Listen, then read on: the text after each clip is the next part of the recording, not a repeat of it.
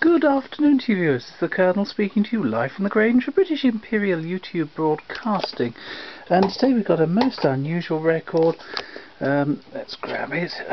Yes, Vivian Foster, the Vicar of Mirth, the Parson and the Charleston, parts 1 and 2. I shall switch over halfway through. Here we go. Parishioner. My dear parishioners, I have assembled you tonight to talk to you about dancing. I want this to be a real parish of mirth. Yes, I think so. I received an invitation last Wednesday to Carnival night at the Palais de Dance. I accepted gladly. I sent a note to my curate. Please take my place at the Lad Soda Water Guild tonight. I am not feeling very well. And he replied, neither am I. I have been invited too. Yes, I think so. I shall never forget that night. My dear friends, the real cut from the joint is the dance called the New Charleston. You practice for this at home by rubbing your feet on the doormat until you wear out your welcome. For the old Charleston, you learned by throwing your legs over telegraph poles. If you try to spell the word oxo with your legs, there is the Charleston step. Now, place both knees together, turn your toes in, and kick off your right ear with your right toe. If your right ear refuses to come off and wishes to remain in your family, then try the trick on the left side. All this time, do as many steps as possible with your free foot, the one that is not cutting off your ear to spite your toes.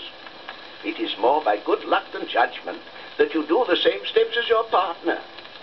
Then, the movements of the body are very important. You can learn these by smacking a blancmange and watching its convalescence. Don't show any signs of enjoyment. Look bored to tears. This dance was invented for overcrowded ballrooms. Dancers are not responsible for what part of the room their legs will reach. So sweet you lambs run for shelter, and the best dancers take the middle of the floor in order to be least inconspicuous. Yes, I think so. My partner had disappeared a long way down the room, having no further use for me, leaving me with my feet interlocked, and nobody had a Yale key. As I had killed most of the people, there was I all alone in the middle of the room. Suddenly the band stopped, and the survivors expected an exhibition dance from me. Beautiful colored lights went spinning round the room. Streamers, like stock exchange tapes, came from all quarters, and your poor old parson was bound from head to foot. They carried me to a corner where my church warden's wife, Mrs. Offertory-Bag, was practicing more steps. She looked like an old hen scratching for food for her offspring. She said, I feel so giddy. Shall we sit it out? I said, I am not so giddy as that. No, I don't think so. Right, viewers, on to side 2.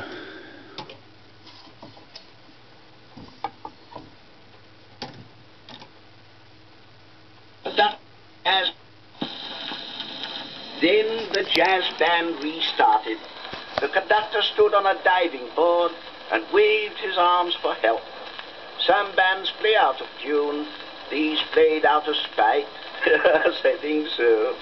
There was the saxophone with knobs on, sending out spasms like children in pain, calling for their dill water.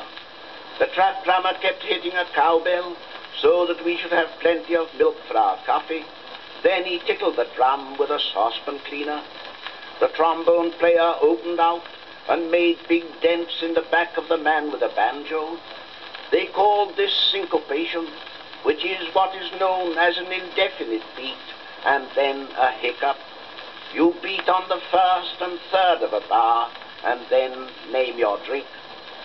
The cornet blower pushed a plug of lead into the bargain placement of the instrument to deaden the sound, and when he removed it, the rush of air from its underground railway sent the conductor flying. The soprano saxophone had a mouthpiece like the long cigarette holder ladies love so well. All the brass instruments had bowler hats put on their speaking parts, And then I knew what is meant by the phrase of talking through your hat. My dear friends, the Charleston is run by the Society of Shoemakers and the Society of Builders.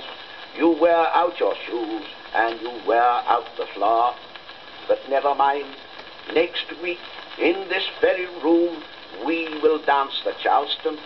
You will not need any lessons. I have described it so well. Yes, I think so. I myself will be the master of the ceremonies, or as they call it, MC, Master of the Charleston. One of my duties would be to introduce people to their partners. This will not be necessary. You all know each other, and I sympathize with you. I trust that you will all bring plenty of valuables with you, as the clearing of the floor after the slaughter will naturally belong to me. Yes, I think so. Those of you who have been born with Kanaka knees and India rubber ankles will have the time of your lives.